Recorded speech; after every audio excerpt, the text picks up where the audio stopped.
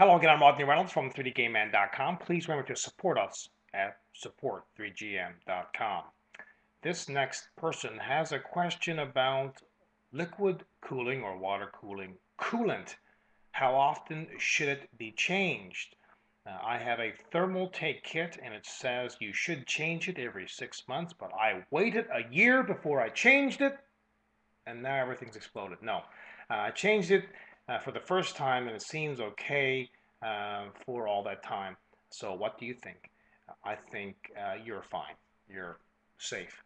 The whole idea with changing coolant is to get rid of any kind of minerals that are going to degrade any of the components like the blocks in your loop. And that's why it's recommended to change it every 6 months. So I would follow the instructions and do it every 6 months if you can, but I wouldn't worry too much that you let it go 6 months. Just remember from now on to do it every 6 months. I hope this answers your question and keep your questions coming.